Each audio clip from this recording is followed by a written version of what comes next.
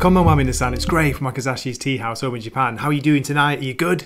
Are you genki? If it's morning where you are, good morning. I've got a new review for you. It's the second issue of Mark Millar's new vampiric series, Nightclub. And it came out today, Wednesday, January 18th, for the incredible price of $1.99. That's right, only $1.99. This is written by Mark Millar and it's got art by Juanan Ramirez. Now, he's done some really good art in this. I like the way he does the characters. I like the way he draws some of the kind of vampiric power scenes you'll see further on when I do my story summary. But let me just show you one of the pages I'm talking about. Look at this here. Great scene where you've got main character Danny Ramirez kind of forming from vampire smoke to save his friend from being hit by a truck. How cool is that? Whoa, wait a minute, Gray? What are you talking about? Did I just say Danny Ramirez? I'm so sorry, I'm getting jumbled up. It's Danny Garcia, and the artist is Juanan Ramirez. What can you do? I turned 50 last weekend, that's my only excuse. Okay, back to my review. So, I guess what you want to know is this second issue any good? Is it worth buying? Well, in my opinion, yeah, it is. Now, I've heard a little bit of, you could call it criticism, that this is kind of a YA series. Is it aimed more at young adult readers? I tell you what, I don't care because it's written really well. It's witty, it's funny, it's surprising. It's Mark Millar, so you know you're going to have some fun with this. And the basic premise is, if you became a vampire when you're a teenager, you know, what would you do with those powers? Would you try to become a superhero? And that's what he's doing with this issue and this story. And it's a great idea. I think it's a great premise. So the first issue, if you saw my review, was quite a lot of build-up of setup because you had to, you know, bring up the characters, build up the characters, set the story. Now this one is a lot more action. It's more fun, and it's basically Danny trying to convince his friends, first of all, it's him. You know, he's still alive after that terrible accident last issue, which left him pretty much almost for dead. So yeah, as I say, a lot of fun, really good fun to read. I enjoyed it. I've read through this twice now, picking out some of the art. The panels are good. It's a nice, energetic, vibrant style. I think the artist, Ramirez, has had fun showing some of the vampire powers. And yeah, there are some good ideas in here. So that's pretty much it. If you're looking for a fun read, never mind the price, you know, the fantastic price. It's a fun read and it's a nice idea on vampire stories, a little bit of a different take. So I recommend it.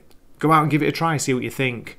Okay, as always, I'll give my short story summary. So please keep watching. Here we go. Danny Garcia's plan to surprise his friends appears to have backfired as he watches them flee down the street. Guys, where are you going? Maybe it was the mask. On the second page, we get this brilliantly realised scene by the artist Juanan Ramirez. We see Danny seeming to appear out of smoke, grabbing his friend, saving him from being hit by a truck. Then he smokes his way into a passing cab.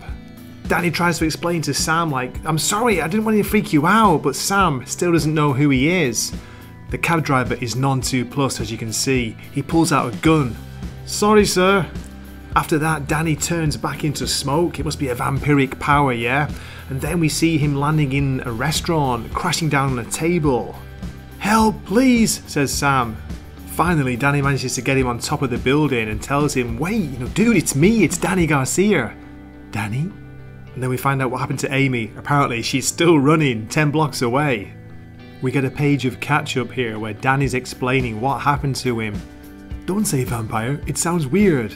It's great witty dialogue by Millar. We hear that the vampire that turned Danny also hypnotised the hospital staff, so they just thought he got hit with a few cuts and bruises. He just walked out of there? He even went so far as to convince his family too. Then Danny starts to show off his powers. He tells them he's really fast and as strong as an ox, then proceeds to lift up a huge weight.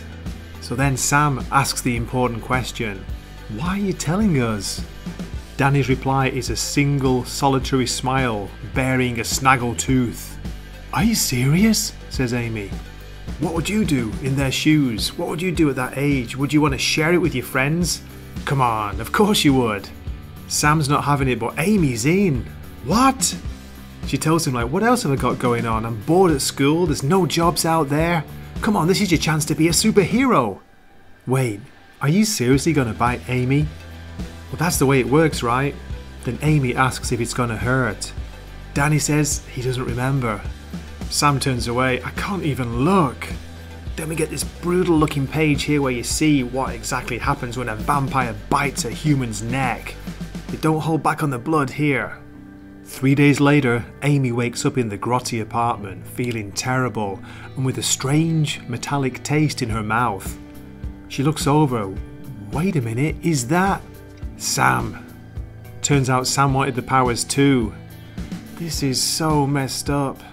Next we get this glorious double page spread showing the 3 teenage vampires with their wrestling masks on. Great angle by Ramirez here, look at it, the way he's drawn them. You've got Danny in the foreground and the 2 friends in the background.